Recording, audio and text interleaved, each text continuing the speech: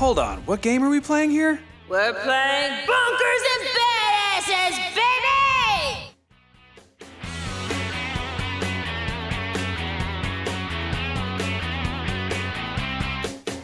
Hey guys, welcome back to my channel. I'm back with another Tiny Tina Wonderland video, and the game is sort of like an epic Dungeons & Dragons spin-off of the Borderlands series. So we're gonna dive in and break down some of the brand new information about the game and its newly announced classes by Gearbox and 2K. So hopefully by watching this video, it'll help you decide which class is for you.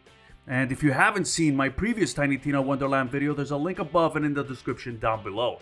So guys, if you enjoy this video, please consider subscribing to help the channel grow. And with that being said, let's get back to the video.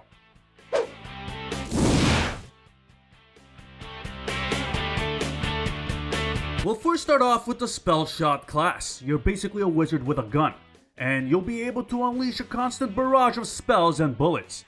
And like wizards in other games, you'll be focusing on ranged combat, and you're just an absolute cannon. However, you're a glass cannon and you'll be squishy up close.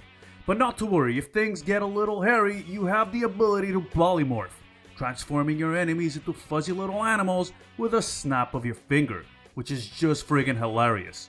You'll be able to equip 2 spells, and your spell weaving ability increases spell damage and rate of fire as you cast spells or reload, allowing you to seamlessly cycle between different methods of dealing damage.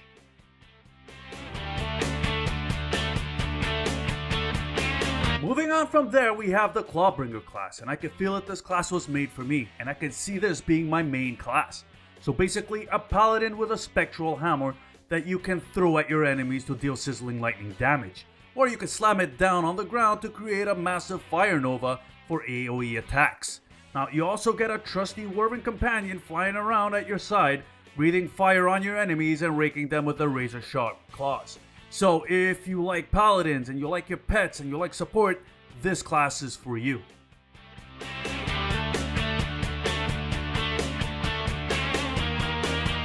Just as a recap, the Berserkers are specialists of melee and cryo damage. Their power allows them to become enraged using their action skills.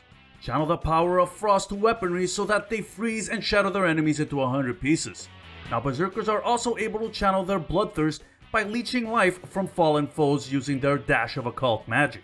So if you want to get up and personal, then this class is for you. You're basically a frost giant with a gun that can leech life, and what more can you ask for?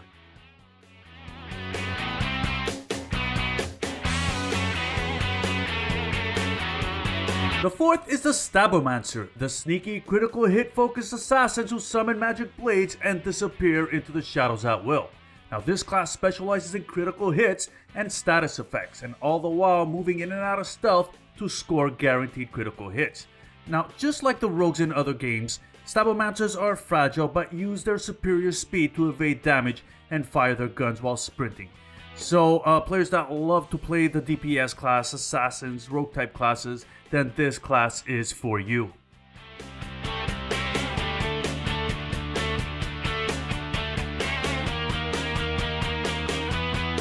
The next class that we're going to be talking about is called the Graveborn.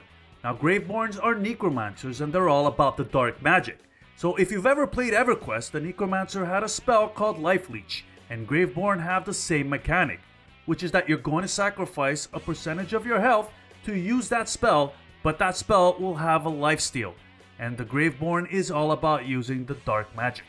So your core action skill is called Reaper of Bones, and during the duration of the skill, you'll get bonus lifesteal and magic damage for a duration of time as your health continuously drains.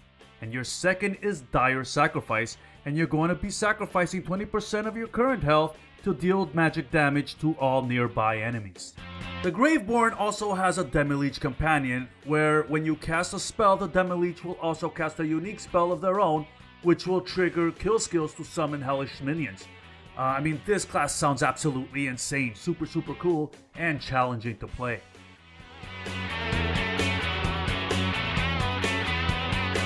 And the final class is the Spore Warden. Now, the Spore Wardens are the master of nature, think Ranger class. Now, their main focus is summoning and working with companions and buffing your team. But just like the SpellShot, damaging at a distance and doing a hell of a lot of damage. Now, they can summon tornadoes and launch volleys of arcane arrows. and their damage is focused on poison damage, where they have a toxin spewing mushroom as a companion. Your first attack is called Barrage of Arrows, which shoots a ton of arrows at your enemies, and your second one is called the Blizzard attack, which will summon frost cyclones that seek out your enemies. So a good support class that can boost the ability of your allies while slowing down your enemies and doing a ton of poison damage at a distance. Now this sounds like a very cool class. Now that we've seen all the classes, I'm curious to what class you guys are leaning towards and most excited for. Leave a comment down below and let me know. And I'm leaning towards the ClawBringer, sounds interesting to me. So don't forget to like, subscribe, and watch my last video, the hilarious party animals. And as always guys, thank you for stopping by my channel. I'm Az, and thanks for watching.